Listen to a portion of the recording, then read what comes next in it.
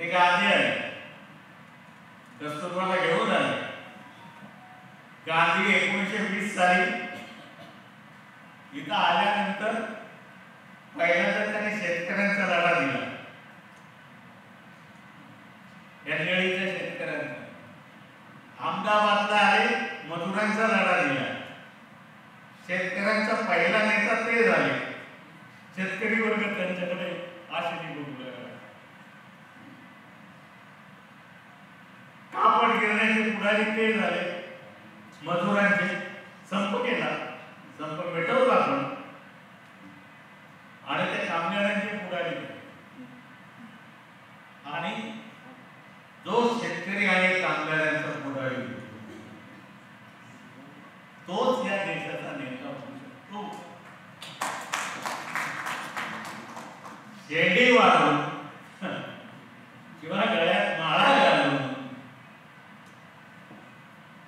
किंवा भग्याचे पाय धुवून त्याचं पाणी पिऊन नेता होता येत नसतं.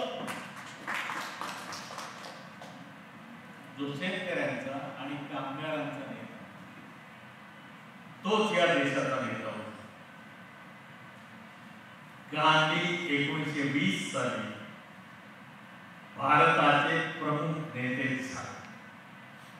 असहकाराची चळवळ सुरू केली आणि त्यांनी ब्राह्मणी वर्चस्वाला 2 प्रकारचे धक्के लक्षात घ्या.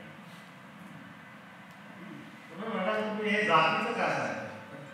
या देशात जातीचं काही सांगितलं नाही तर तुम्हाला खरं काही सांगताच येणार नाही. सगळं खोटं खोटं बोलावं लागेल. तू पण बोल, तो पण चांगला, हा पण चांगला, तो पण चांगला, तो पण चांगला. सगळं वाईट नाही. वाईट घटक पहिली गोष्ट केली. गांधींनी स्वातंत्र्याचा लढा तो संकुचित झालेला. काही लोकांच्या मध्ये गांधी येण्यापूर्वी कोण होतं पुढारी? काय होती चळवळ? इंडियन नॅशनल काँग्रेसची काय होती आणि आपल्या शूरवीरांची काय होती लढण्याची? त्यावेळी लोकसेवेचे 2 मार्ग. पहिला मार्ग एक पिस्तूल खरेदी करायचं. म्हणजे पिस्तूल खरेदी करण्याकरता पैसा, ज्याच्याकडे तेवढा पैसा आहे तोच पिस्तूल खरेदी करतो. दुसरं, पिस्तूल खरेदी करून एखाद्या ब्रिटिश माणसाला मारायचं आणि हसता हसता फासा उतरायचं. बरोबर आहे? साधी सोपी गोष्ट. त्याच्यात तो असा माणूस असला पाहिजे की तो एक तर श्रीमंत असेल, त्याच्याकडे पैसा असेल आणि तो तुमच्यात फासावर गेल्यानंतर त्याच्यावर काही कौटुंबिक जबाबदारी नसेल तर ते झालं. दुसरा मार्ग विलायतेत जायचं, बॅरिस्टर व्हायचं, इथं यायचं आणि दिवसभर वकिली करून मस्तपैकी गरम गरम चहा पिऊन तरतरीत होऊन, जसं हे मोड तरतरीत होतं तसं तरतरीत होऊन संध्याकाळी गल्ली गल्लीमध्ये जाऊन सभा घ्यायच्या आणि लोकांना प्रश्न समजावून सांगायचे. 2 मार्ग साधे सोपे. गांधी या देशात यायच्या, कारण हे दोन्ही मार्ग कोणाला उपलब्ध होते? हे दोन्ही मार्ग श्रीमंतांना आणि ब्राह्मणांना. कारण शिक्षणाची परवानगी तुम्हाला ओबीसी सगळे मराठ्यापासून तर सगळ्यांची ही शिकलेली 3री पिढी असेल किंवा 4थी पिढी असेल, याच्यामधून सगळे आकडे बांधले. तेव्हा ही मंडळी काय करायचं? गांधींनी एक सोपा मार्ग दिला, लोक भक्तीचा. आणि त्यांनी सांगितलं सांगितलं की काहीही करायचं नाही, तुम्ही माणूस मारण्याची गरज नाही स्वातंत्र्यासाठी, आणि बॅरिस्टर होण्याची सुद्धा गरज नाही. काय करा, तुमच्या गावाच्या चौकात जा आणि तिथे जोराने म्हणा भारत माता की जय. ब्रिटिश पोलीस येतील, तुम्हाला पकडतील, मारतील, घेऊन जातील. तुम्हाला घेऊन गेले की दुसऱ्याने जायचं आणि त्याने म्हणायचं भारत माता की जय.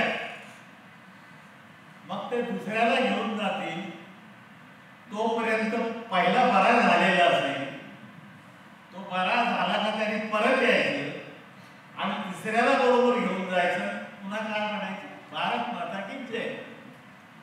असं अख्खं गाव भारत माता की जय म्हणायला लागलं. आणि देशभक्तीची जी कवायत राखीव जागांच्यासाठी जाण्याचा पुढे अधिकार गांधीच्या गळ्यात कधी जाणं पाहिलं त्याच्यात सगळे काय फोटो त्याची जात जी होती मोज, ती वैश्यातली सुद्धा खालची जात होती. आणि बॅरिस्टर मोहम्मद अली जिन्याची जी जात होती ती याच्यावरची जात होती. आणि दोघांच्या गावात जे अंतर होतं 36 किलोमीटर. मोहम्मद अली जिन्ना काही मुसलमान नव्हते, ते हिंदूच होते. तर त्याच्या आजोबाने काहीतरी वेगळा व्यवसाय सुरू केला म्हणून जातीतून हाकललं त्याला.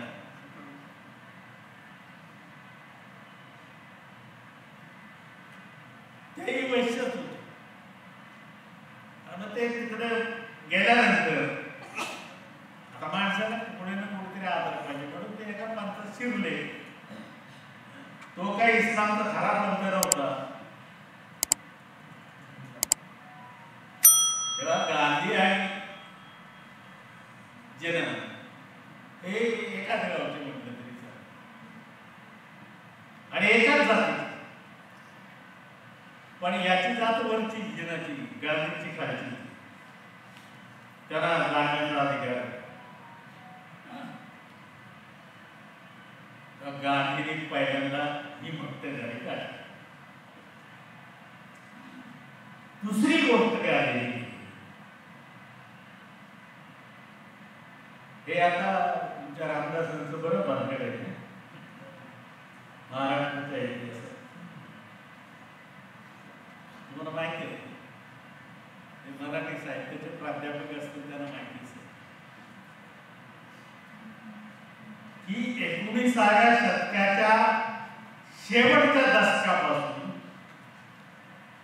तो 20व्या शतकाच्या 1925 सालापर्यंत जेवढे म्हणून मराठी ग्रंथ आलेले असतील बाजारात, त्याच्या सर्वात जास्त ग्रंथ रामदासावरचे,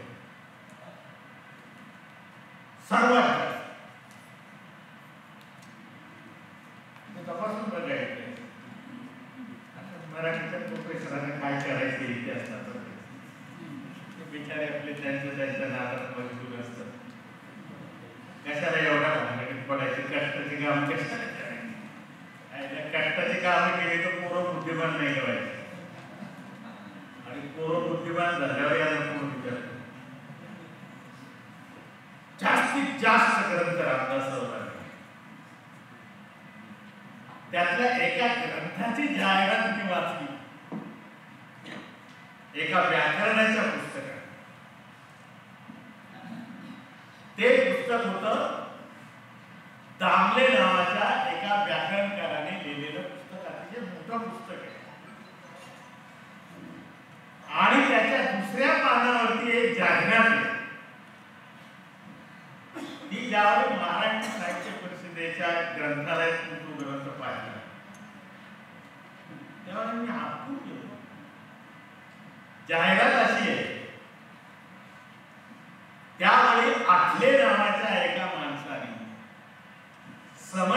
समर्थांचे सामर्थ्य नावाचा एक ग्रंथ लिहिला होता. समर्थांचे सामर्थ्य. आणि जाहिरातीत असं म्हटलं होतं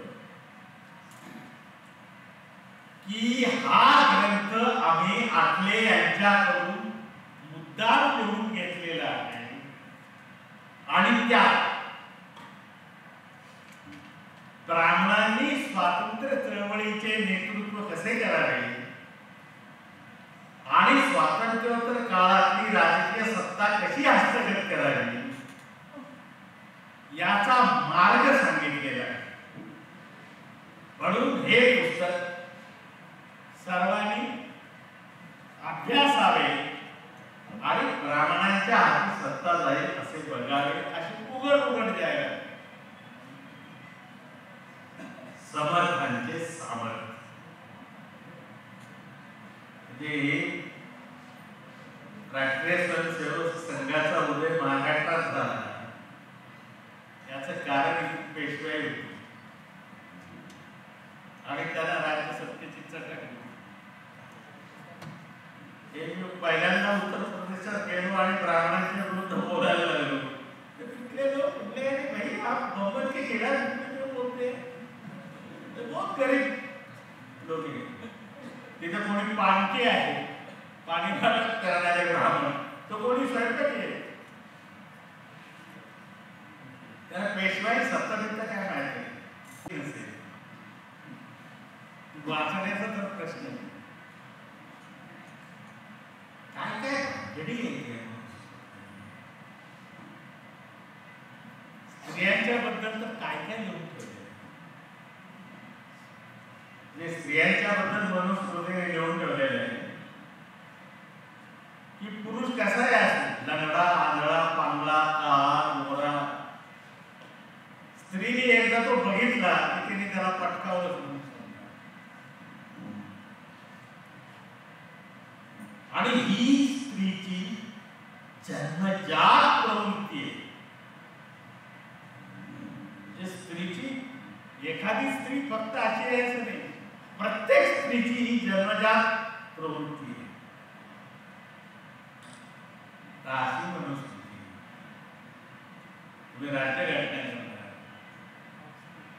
अरे बाबासाहेब आंबेडकर हा या देशातल्या स्त्रियांना एकमेव भाऊ असा लावला की ज्याने न मागताही त्यांच्या पदरात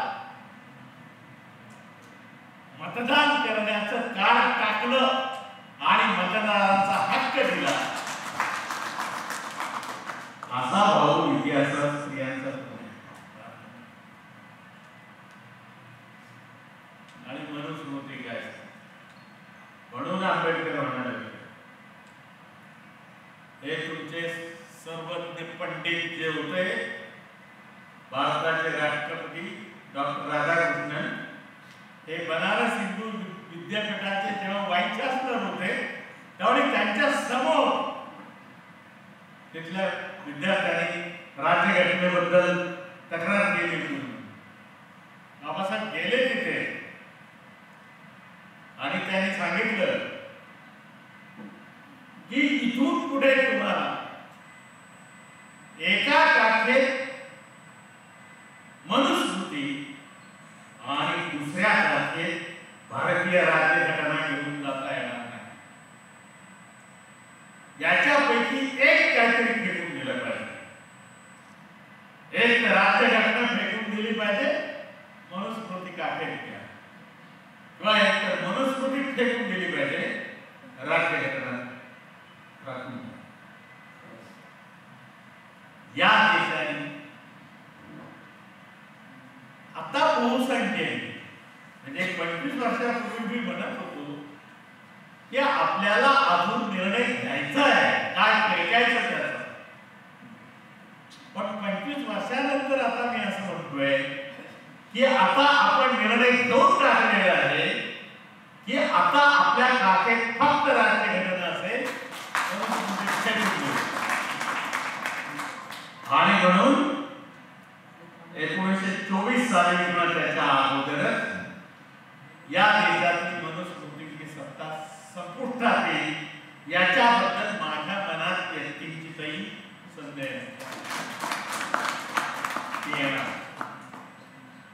कारण देशातला ओबीसी, देशातला ब्राह्मणेतर आता जागृत झाले आणि ज्यावेळी माणूस जागृत होतो ना त्यावेळी तो विवेकाने काम करतो. जोपर्यंत तो जागृत होत नाही तोपर्यंत तो श्रद्धेपोटी काम करत असतो. आता श्रद्धा उपयोगाची नाही, आता विवेक उपयोगाचा आहे. आणि म्हणून या सगळ्या बदलत्या परिस्थितीकडे आपण विवेकाने पहा आणि आपल्या मुलांना सुद्धा विवेकाने बघण्याची शिक्षा, त्यांना अंधश्रद्धा बनवू नका. राष्ट्र नावाची कोणतीही गोष्ट नसते आणि माणसापेक्षा ह्या जगात काहीही श्रेष्ठ नाही. माणूस हा सर्वश्रेष्ठ. धर्म माणसासाठी असतो, माणूस धर्मासाठी. देव माणसासाठी असतो, माणूस देवासाठी. आणि राष्ट्र सुद्धा माणसासाठी असतो, माणूस राष्ट्रासाठी नसतो. राष्ट्रीय स्वयंसेवक संघाने कायम या सगळ्यांच्या पुढे माणसाचा बळी दिलेला आहे आणि आपल्या जातीची मान उंचावलेली. म्हणून हे दिसणं तितकं सोपं दुखणं नाही, हे अंतर्यामी दिसलेले दुःख नाही. याच्यापासून हा देश वाचला नाही तर तुम्हाला कुणालाही वाचता येणार नाही. आणि म्हणून सतत विवेकाचा उपयोग करा. आणि महात्मा पुढे म्हणाले, जसं हे राष्ट्र करा एकमय लोक म्हणजे राष्ट्र. जातीपाती विभाग गेले, पंथापंथ विभाग गेले, राष्ट्र म्हणून सर्वांनी एक होऊया, एक राष्ट्र होऊया. पण त्याच्यात माणूस सर्वश्रेष्ठ असेल आणि त्याच्यासाठी जे करायचं ते सर्व त्याच्या आजूबाजूच्या सर्व सामाजिक आणि राजकीय संस्थांनी केलं पाहिजे अशी आपण अपेक्षा करूया. आणि असं महात्मा ज्योतिराव फुले, राजर्षी शाहू आणि बाबासाहेब आंबेडकरांच्या स्वप्नातला भारत अवतरेल या आशेवर आम्ही जगतो आहोत.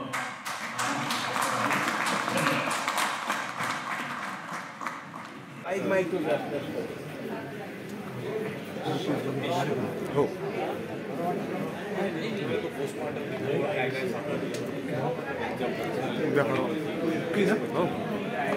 हो नमस्कार.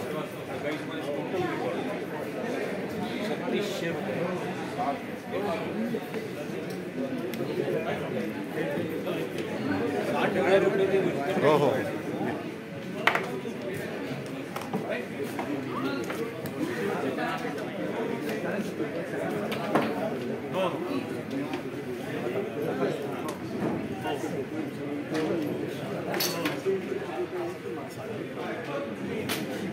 नाही, हे माझं इंटरेस्ट आहे.